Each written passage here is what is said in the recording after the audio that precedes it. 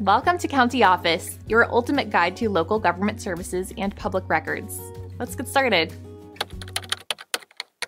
Who determines mortgage rates? Mortgage rates are influenced by various factors. The Federal Reserve plays a significant role.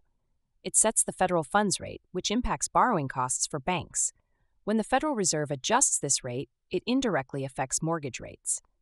Another key factor is the bond market. Mortgage-backed securities, or MBS, are bonds secured by home loans. Investors buy and sell these securities, and their demand influences mortgage rates. High demand for MBS typically leads to lower mortgage rates. Economic indicators also play a part. Inflation, unemployment rates, and economic growth can impact mortgage rates. High inflation usually leads to higher mortgage rates because lenders need to compensate for the reduced purchasing power of money over time. Lenders themselves have a role in determining mortgage rates. They assess the risk of lending to a borrower. Borrower credit scores, loan amounts, and down payments can influence the rate offered.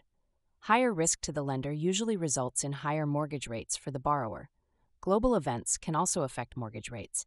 Economic instability, geopolitical events, and financial crises can lead to fluctuations in mortgage rates. These events can cause investors to seek safer investments, impacting the bond market and, consequently, mortgage rates. Finally, government policies and regulations can influence mortgage rates. Policies promoting homeownership or affecting the housing market can lead to changes in mortgage rates.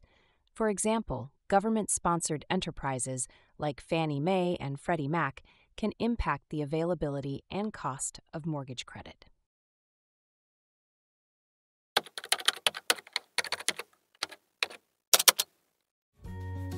To learn more, check out these links, which you can click in the description below.